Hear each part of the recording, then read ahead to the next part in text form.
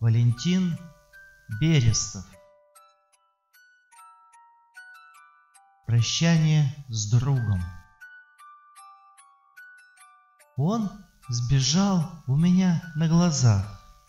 Я его провожаю в слезах. Мы с ежом замечательно жили, уважали друг дружку, дружили.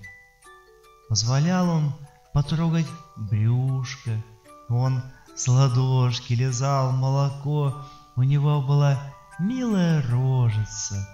Не любил он колоться и ежиться. Но открытой оставили дверь, и сердитый бежит он теперь, как чужой, и шипит он, и колется. Проводил я его до околицы, и в колючей траве он исчез, и в дремучий отправился лес.